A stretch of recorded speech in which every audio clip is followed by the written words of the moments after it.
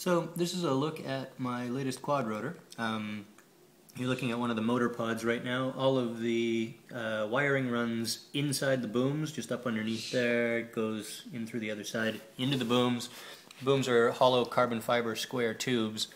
So kind of an overview look at the whole thing.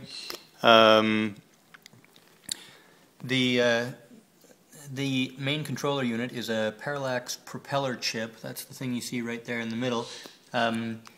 This board is a Parallax prototyping board. It's basically a propeller, some support hardware like the two regulators, the power jack, the programming connection, and just basic support stuff to get the propeller itself to run. They're only 20 bucks.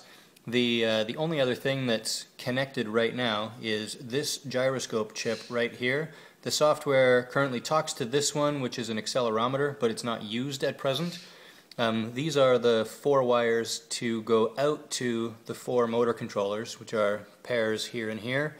And this wire bundle here comes off the receiver, which is just a standard remote controlled receiver.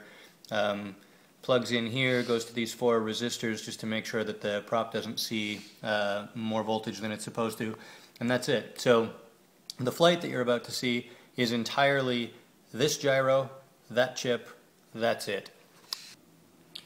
Alright, I was hoping to get footage of this thing flying outside, but the sun went down before I got my camera set up, so and this is my kitchen. This is going to have to do. It's kind of an enclosed space, so the air in here is fairly turbulent. It's actually more stable outside, so just to give you an idea what it looks like.